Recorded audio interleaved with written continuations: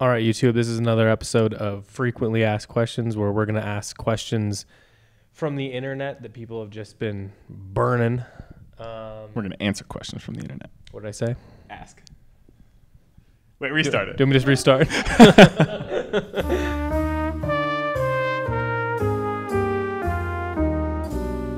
What is our daily uniform and or go-to outfit? What I'm wearing now has likely been my uniform for the last 4 years. So I'm wearing Scheme Tims, which are new to me, but then a pair of fatigues and a short coat. So in this case, I have both Orslo Canoe Club collaboration pieces. But I mean, fatigues, a white shirt, a short coat, or a denim coat, or a BDU from EG. Mostly fatigues, a white shirt, and a jacket. Yeah, I feel like pretty much what I'm wearing. I just go for I want a pair of vintage jeans in a dream world. I usually do a funky shoe and then white tee and then whatever jacket on top. I normally do a blazer, a denim jacket. I'd say that's kind of my uniform between those two jackets. Yeah. White t-shirt. Yeah, you've been doing the blazer jeans up top lately. The light washed, clearly worn jeans. Mm-hmm. Plain t-shirt. Actually, you wore a striped one underneath a plain blazer. That was cool, but that's kind of your flow right now. Yeah. Hailey Bieber swag. White tee. Yeah, what is a summer essential? White t-shirt. Yeah, no question. I feel like if you have a clean white tee, everything else looks cool. And even if that's all you're wearing, because you got to strip it down throughout the day. So if you strip it down to just the white tee, you got a nice pair of jeans, cool shoes, that's good enough. Easy. Yeah. That's really the best answer. Maybe also if you have cool sunglasses, any look is cool then. That's true, because you can just be wearing normal stuff, but if you have on a pair of stunner shades, it's a different vibe. Mm-hmm. So maybe that's the answer too. Yeah. Runner up to white tee though. What is an item you should not skimp on? In my opinion, shoes. I'm down to spend whatever on shoes. I don't know. This is gonna be super cliche, but spend money on the things that separate you from the ground. So your tires, your shoes, and your bed. Probably 200,000 old dudes have said that in their lifetime, but there's some truth to it. Buy nice shoes. They're gonna last immeasurably longer than most other pieces in your closet, assuming you have more than one pair of shoes. But spend money on shoes. It's worth it. I think you don't want to skimp on, again, white t-shirts, anything that touches your body. So underwear, t-shirts, socks, plus those things there's not a big difference between a low price one and a high price one. The divide is not very big. Whereas for a jacket, the jacket can be $100. It can be $2,000. So it feels like you can get affordable luxury that way. And I think those things make you feel different too. So they're a nice way to begin your day right with getting dressed, when all those are clean, even if all you did was put on a pair of jeans and nothing else. I mean, if all those things are high end, then you're going to be looking great. Yeah, so and feeling good too. Yeah, I mean, I think those would be mine. Yeah, you're getting at anything you're wearing often. Basics, yeah. Basics, yeah. What is your favorite cheese? Oh wow, not just a pecorino romano. Yeah, you like just a Parmesan cheese. Yeah, okay. I don't know. I would say goat cheese crumbles, for a salad, or Munster for a grilled cheese. Goat cheese is good though. I just want a Parmesan. Yeah. Kraft Parmesan or fancy Parmesan. It's all good. Wait, so do you think that are we choosing for other people? Yes. Yeah. Yeah. Okay. I think you're going to want to say engineered garments, but it might be Orslo for you. I was just saying, yeah. It's very straightforward, but it's still cool. You know what I mean? Yeah. No, I think that my mind was oh, well, I love EG. But realistically, I mean, I'm wearing a bunch of Orslo today. I've pretty much only been drawn towards things that are plain, good. The fit feels nice. There's longevity to it. I would be Orslo. Interesting. Yeah. I think that's fair. Okay. What do you think you would be? Because I have an idea. Go ahead.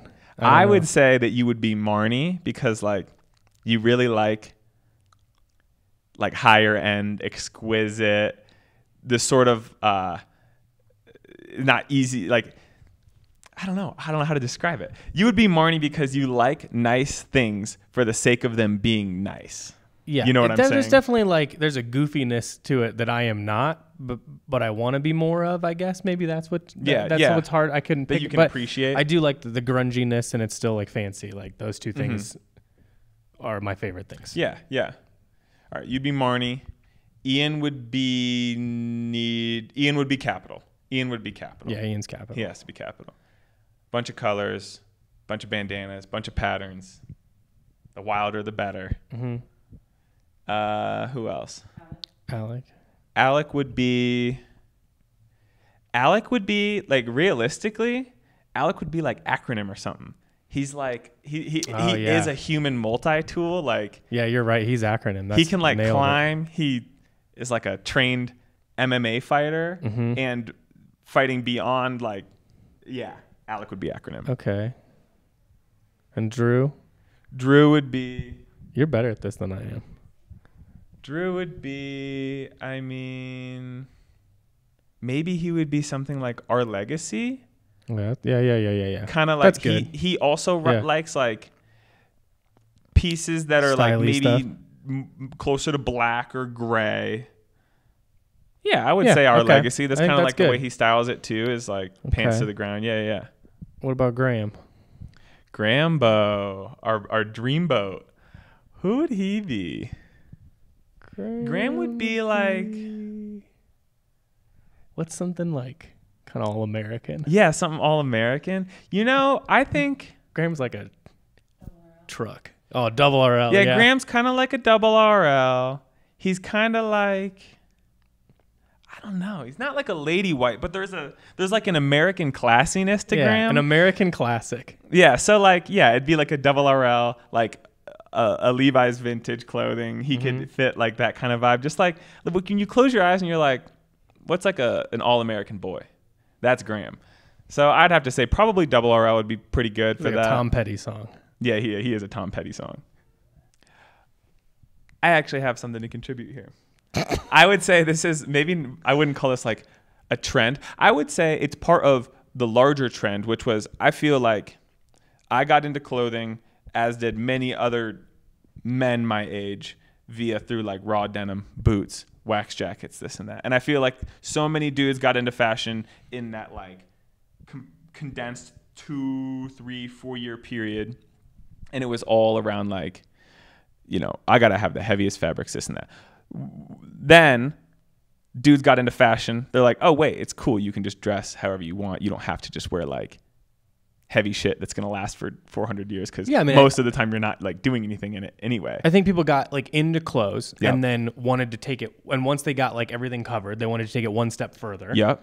And then I think we've got really avant-garde with things, especially for men's for the first time, not ever, but definitely like predominantly. And then we get into these kids that like vintage stuff and archive stuff, because it's like now, like how much rarer could it get? And that's like, then like only one, things, then that's it. So I think that's where that's at. I think we're going back to like kind of, I think we're going to go back to like workwear and I think so cowboy too. shit. I think everybody, I think like there was definitely that thing. It's cyclical. Yeah. Everybody wanted to push their fits and wear like more fashion stuff. But now, I mean, I feel like I find myself dressing this way. So I'm not saying that like I'm a marker of larger trends, but I feel like a lot of dudes are like, I tried the fashion stuff. I still like fashion, but I just want to go back to what I was originally comfortable in, like what I'm doing now, like just like the normal straightforward stuff from brands that you enjoy because you like the fit or you like their story or you like the materials, etc. But that would be my thing, like kind of going back to toned down a little bit more, like elevated basics, which is like such a buzz thing. But it's also, you know, we see it all the time. It's like hive mind. The communities will decide on something and then everyone will be on that. So it's like maybe that's the case, but it also, everyone will get focused on like kind of one thing and then copying that one thing. And, you know what I mean? So it's like, it'll find its way. Yeah. I mean, as his initial drug dealer, I can tell you that we can. Well, actually, we have a YouTube series that we're going to start soon. That was going to feature like people's personal collections. So either personal, if it's an EG collection, that's one thing, or just like things inside your wardrobe that like are personal, and have different like stories behind them and all that stuff. So we're going to do that soon. So yes. Yeah, I mean, for that series, it would likely be mostly EG, but we could also, I wouldn't mind bring in my EG, or I could even set up like a little rack at my house and just, that'd be fun for me. So keep it, never cut it.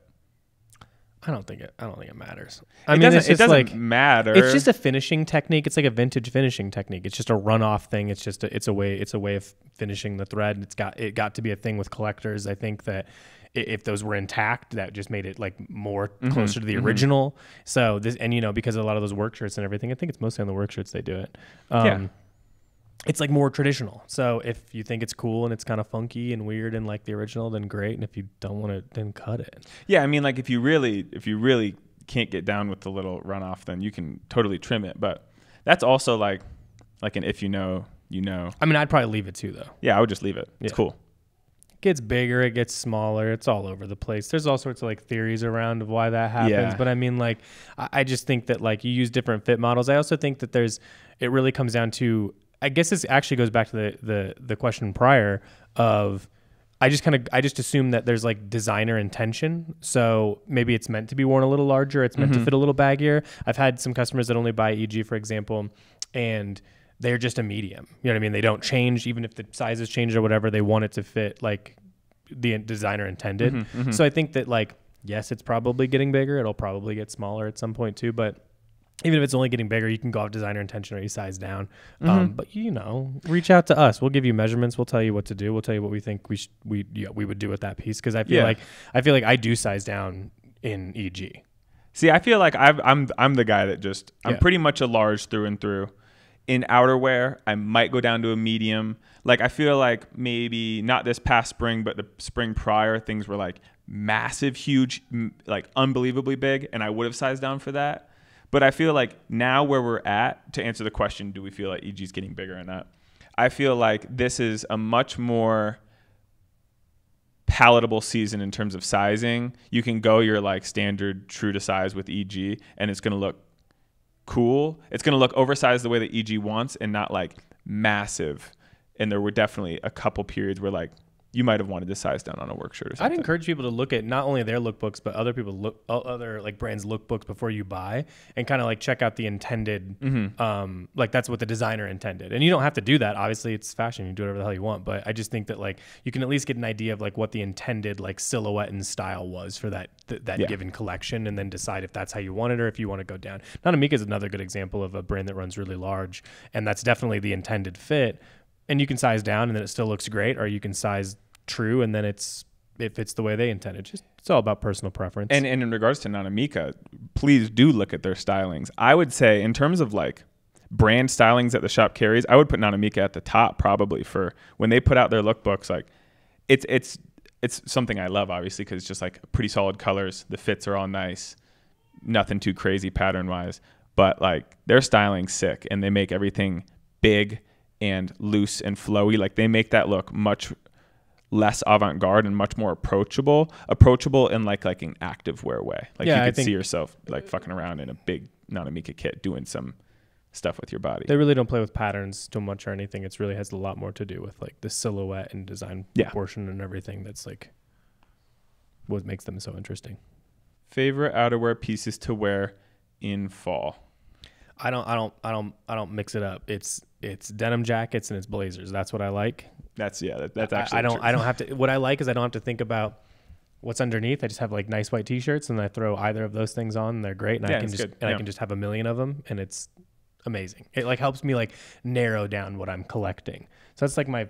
I mean, I do like wearing boots in the fall. Yeah, so I think that's a nice switch up that you get to do in fall that you don't really do in the summer too much. I mean, I don't know. You're wearing boots right now. For me, it's hoodies. I like hoodies. I feel good in hoodies. Yeah, I lied. I like sweaters. Yeah. That's actually in my closet. That's what I have. Like you are a knit guy. I have like, if I'm looking at rows of things that I have, the sweaters is outperforming everything. Yeah. Yeah. So hoodies I'm going to walk it back. Mine's sweaters. Yeah. Yes. Yes. We have 2 different things for more slow. Coming for this fall. Technically 3. We've got a bunch of the merch is about to drop again soon, depending on when this comes out. It might have already done that. But we've got merch now. We've got merch later. We've got like a lot of things in the hopper there. We have another Lady White collaboration on the way. Mm-hmm. We have like some small goods and stuff like that. Yeah. That'll be dropping here and there. Like this wouldn't fall into collaboration, but like mugs maybe. Yeah. Stuff like that. Yep.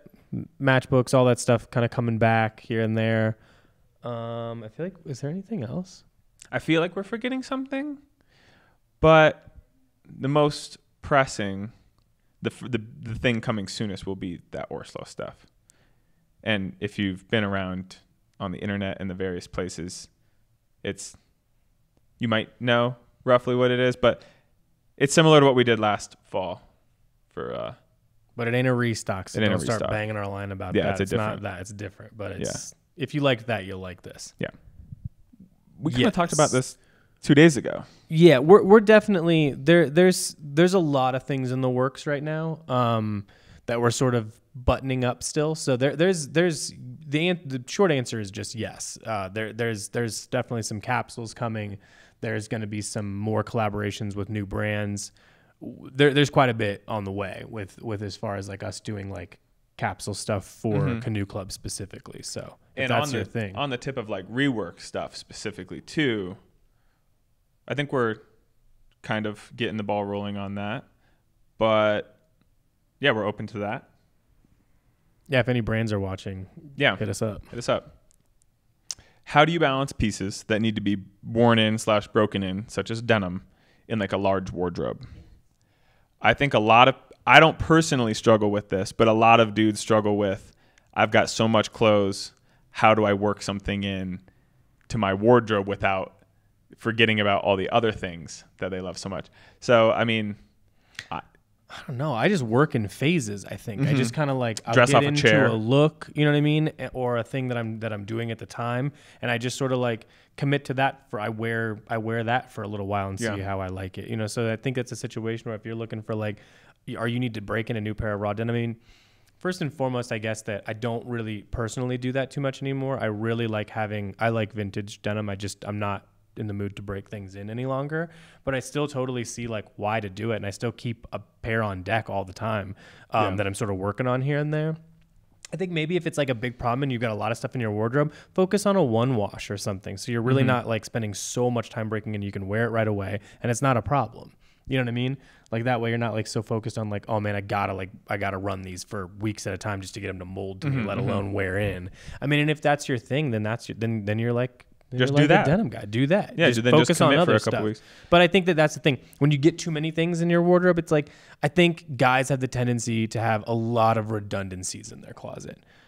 Similar things in different colors. Yeah, and if it's stuff that you're not wearing every single, like I have a lot of vintage jeans, but I cycle all of them. You know what I mean? Yeah. I wear a lot of different ones, and maybe I'll wear one for 2 weeks and I'll wear another for 2 weeks, or something like that. But if you're not going back to it and want to wear it, and if it's like getting stuck in the queue, then you probably just don't need it in there, or just, I don't know. I feel like sometimes with guys' style, just like let yourself off the hook a little bit, like just run what you want to run for a little while, and then don't worry about it so much. Yeah. Also, this might not be the answer that everyone wants, but like in terms of speeding up the break-in process, like I wash everything the day I get it.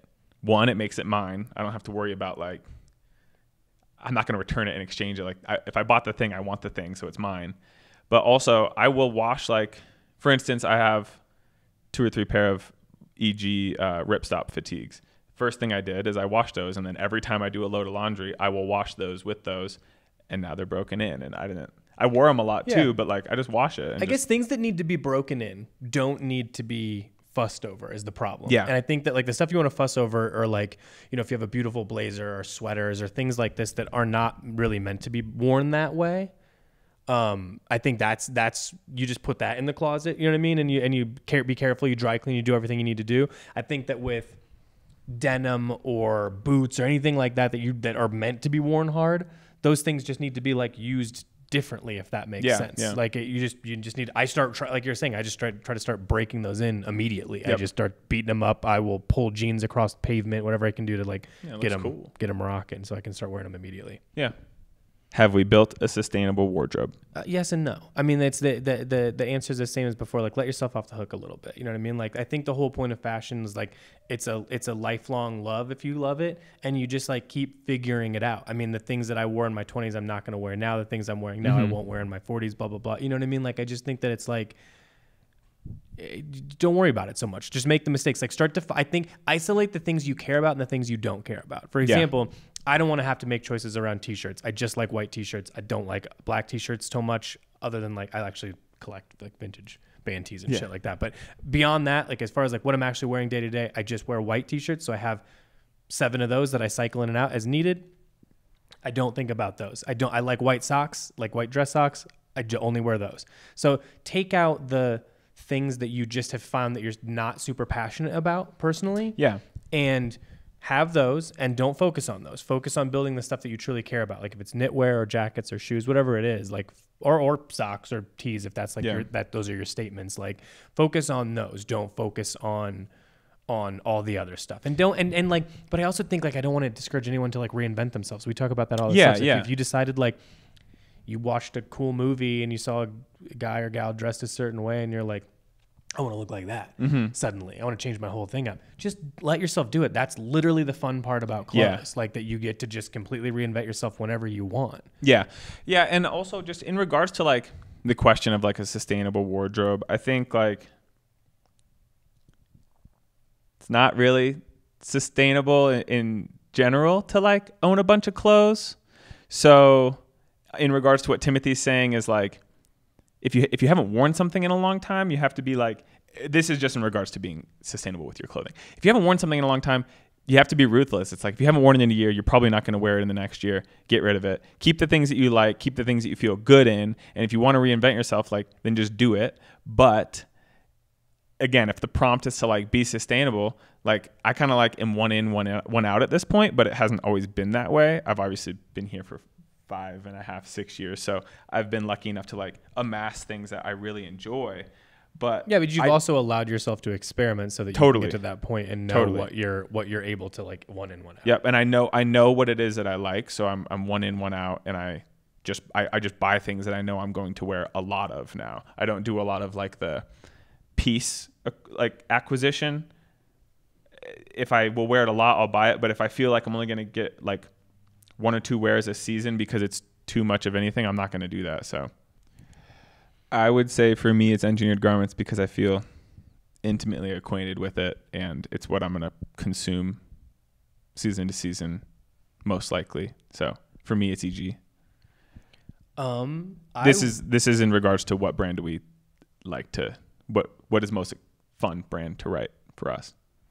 I think for me, it's actually Capital because they change what they're doing so much. And so like one season to another season can be a wildly different thing and theme. And I like any brand who does that. It makes it exciting. It makes you can kind of like change up your whole thing about what you think the brand is season to season. And not every brand does it. I think a lot of brands are a little safer. I think even within engineered garments, it's like a lot of this similar silhouettes, only introducing a few at a time, changing up the fabrics and everything. So the subtle differences can also be really cool to see like how they chose to mix up X, Y, or Z. But I do like brands a lot where it feels like their entire identity could change season to season, and it still feels like that brand. Well, Capital is impressive too, just for the breadth of offerings. Like, because we get to pick from the New York collection and the Japanese collection now. So like, they already offered a lot, but like I feel like the amount of, at this point we have a Capital shipment once a month. Yeah, because so of the amount of stuff they offer. Yeah, it's incredibly overwhelming, but it's fun to go through just because it's just so many different things and so many different concepts and ideas happening at once. It's really it's kind of mind blowing like how much creative output that company has. What are some things that you wish you knew in the beginning stages of starting the store? I will let you answer that. Oh, Jesus. I don't know. And I've kind of like done this a couple times at this point, and it's really, it's just so hard. I don't know like a different answer to give you than that. It's just, it's it's a complete investment. It's not just like it's not just a job. It's like it's entrepreneurship. So it's like it's your life. You know what I mean? It's like it's what you think about when you're trying to not think about it. You know what I mean? So I think that people that get into it because they think it'd be like fun, it is if you really, really, really deeply care about it and don't think you could really see yourself doing anything else. It is fun then. Outside of that, it is just constant problem solving. And if you don't like that, then you shouldn't do any entrepreneurial thing at all. But yeah, I mean, because you've been doing the buy since the shop opened. You are buyer, etc. You wear a lot of hats. But even just like looking from like a product standpoint, the shop in 2017, March 2017 to now, even just the offerings have changed so drastically. And that is partly due to experimentation, information that we wouldn't have had prior to you starting Canoe Club, etc. So I feel like there isn't really one answer. I guess that you've kind of nailed it by saying that you have to be okay with that. The thing that you're starting, it's not like selling one thing. It's not like you're selling water bottles and nothing else. Like it can only vacillate between a couple different things. You know what I mean? Like that feels like what it's going to be, how it's going to, go for the most part. There's not a lot of variables with fashion. By definition, it's going to change, and it's going to change rapidly. So being okay with the fact that what you're starting now is going to change season to season. It's going to change month to month. It's going to change year to year. It's just, it's constant change. So I think being ready for that, and the amount of, work is I guess those are the things you wish you knew ahead of time. Yeah. Yeah. And like you said, to piggyback off the water bottle comment, like if you are a brand that sells water bottles, let's just say you're a brand that manufactures and sells a water bottle direct to consumer. All you have to do is market the one thing. You can market 3 products under one brand. As a multi-brand retailer, it's like, one, there's always going to be new brands popping up. There's always going to be, you want what's hot to be in the store, but you also want to like believe in it. So I feel like every year is assessing what is this new brand doing? Do we want to bring them in? How is everything that we have? How do we feel about what we have currently? You know what I mean? Like there's a lot of factors that change every 6 months with a multi-brand retailer that other brands that offer a product, whether it's clothing or not, don't. Yeah, it's difficult to have a point of view when you're also representing a lot of point of views. Exactly. Yeah. That's managing great. That is one of the harder things I think that especially the creative team does. Mm-hmm. Yeah. At the store, I love the black and the green herringbone fatigues from EG. That would be my answer for like in the store.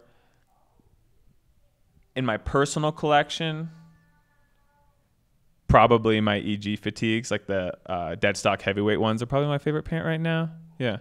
You wear these like every single But then I also wear our Canoe Club collaboration fatigues from Orso. So yeah, I'll say those because these have gotten a lot of wear. In my personal collection, I just got, same thing I always do is I just sort of run like a bunch of $30 vintage Levi's. Most of them won't fit. And then I'll hit on one that's good. I got a good one recently, so I got a new one in the mix. So that's my favorite one in my personal collection right now. As far as the store goes, I don't know if we still have any in stock right now, but we'll get them back. The WYTHE CHINO is really great. Like I think they're doing more colors too, but it's a really nice, like little bit of linen cotton blend, I believe. Drape's great. Shape is like wide without being like drape, like too big. You know what I mean? Like you're not making a statement. Really nice fitting, clean pant that would just go with anything. So I feel like that's one of the better ones we've had in the shop for a little while. Also, we haven't gotten these yet, but we are awaiting a shipment from Orslo here eventually that will have like a dark brown corduroy New Yorker pant, and like that I will snag those instantly. So that will be my answer in terms of pant for the fall winter 22 season. What are we watching or reading right now? What are you reading right now? What is Chase reading right now? Timothy and I, neither of us are big readers. He does more reading than I, so I will go ahead and say, what are we watching right now? My girlfriend and I are probably going to finish up Better Call Saul here shortly when she gets back in town. But I've also been binging there's a show on Netflix called Rust Valley Restorers. It's a fella out in like British Columbia that The answers of a 50-year-old retiree. I love it. You guys should watch it. It's 60-year-old great. 3 seasons. I've watched them all many times. It's great. That's like my fall asleep show. So Better Call Saul and Rust Valley Restorers. Jesus. Well, here's my answer. Much more sophisticated. I really only watch the Kardashians, and I haven't watched anything else lately. I just am not into TV right now. That Not like in a cool way. Not in like I'm doing. I just nothing's. I want there to be something, and there's not really anything. We are both eagerly awaiting the season 3 of I Think You Should Leave. Whenever that'll come out. Yep. That will be what I watch for the next 6 months when it comes out. So. Yeah. Tim Robinson. Actually, real fast. I just like YouTube videos. I don't even like TV anymore. I just want to watch I do YouTube a lot of videos. YouTube mysteries. Listen, if anybody watching this has a connection to Tim Robinson, the famed comedian, ex-SNL writer, if you have a connection to Tim, can you please put us in contact? We love him. We want to give him some stuff. I think like our if we could have like a rope up a list of celebrities that we were really interested in, it would be like Tim Robinson. Yeah. I'm putting Kourtney Kardashian in there for myself. The guy that runs Nexpo. Yeah, the guy that runs Nexpo, he's the YouTube channel. Anybody at like, if LaCroix wants to do a collaboration, we'd be interested in that. Person's now a celebrity to us, whoever's in charge of their collaboration. And there's finder's fees. Listen, if you guys connect us with people, too. Oh if yeah, the we want Sweetgreen Cashew CEO points. is listening. We want to be sponsored by that. Cashew bucks, Cashew points. Please put us in contact. John Early, who's that comedian, he just put out that series with his partner Kate. Would It Kill You to Laugh? He name dropped some fashion in a podcast I listened to. So if anybody else has a connection to John Early, connect us. We'd love to be in contact. Finder's fees. Just go ahead and shoot your shot, y'all. Put us in contact. To answer the question of it was. What was the question? It was, what are we watching? Yeah. So yeah, whatever. I don't know. YouTube videos.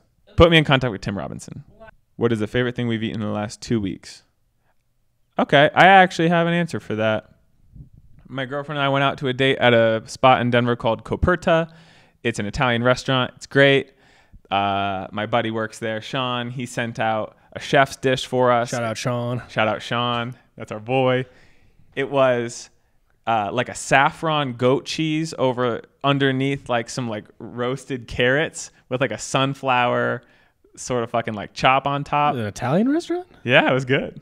That or like you guys know nong shim, like neo juri, like the spicy seafood flavored nong shim ramen. That would go up there too. Every day here at the shop, studio. Well, I like those. What are those things I brought you? The Sanzo, sparkling water. I like all those. That's new for me. I like Sweetgreen and Whole Foods. I like food that has brands. Yeah. Yeah. I don't want anything that doesn't have I want it to be a branded food. Is there anything else we want to talk about? Hey, yeah. Why don't you guys give us some like suggestions for other stuff to do? We'll keep running these. If you guys drop other questions down below that we can answer, because we're happy to answer the questions. Give us the weird ones. Like it's fun to answer the style ones too, but like we like the funky ones too. Timothy and I, either famously or infamously, have strong opinions that we have had in our brains since birth, and we're looking to share. I'll talk food, music. I really don't care. I would love to share my opinion, but I'd also like to know the opinions of other people as well. So like, you know what maybe would be fun is give us your hot takes or opinions, yes, and then we'll tell you, we'll rate them, or we'll give you ours too. But I'd like to hear yours as well. We'll say whether we agree or not, Topics and then we'll share ours. We like talking about fast food or fast casual dining of any kind. Yep. Again, branded food. Yeah, chains. We like scary stuff or conspiracy things. I love a mystery. Not in like a weird way. We want it to just be like scary stuff. Yeah, spook me out. And we do like clothes. That's fine. We'll do all those, obviously. What else? hardcore music. Yeah, music and yeah, any like music, but that any music. But yeah, like maybe like if we were to get a little more granular, like early 2000s, like emo type stuff, shoegaze, or early 2000s to 2010s hardcore, kind of like straight edge stuff. Like that's how we became buddies when we did all this. So yeah, stuff like that.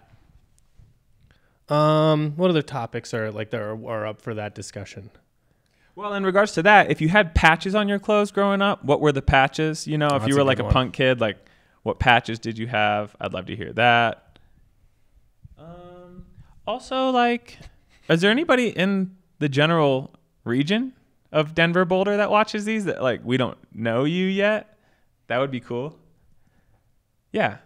We're also, I think we're working on like a podcast we'll do basically what we're doing now, except for we'll structure it out a little bit more. Yeah. So if you have like suggestions for people we should talk to, we don't want to we can talk to industry people and like probably like low tier celebs, but we're really looking for like if you are a customer that wants to chat or something like that, let's do that. Yeah, that would be sweet. So yeah, any advice or question or like things you want us to do with that we'd take those suggestions. We get the vibe that you guys like to talk to, so you know. Yeah. Send us what you want to talk about. Yeah, let's figure out a way to like maybe do the next frequently asked questions.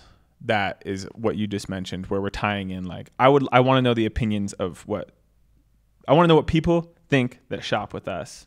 Specifically, I want to know the opinions that might be more unpopular. Yeah, give us your hard opinions and we'll respond to them. Yeah, let's do it that way.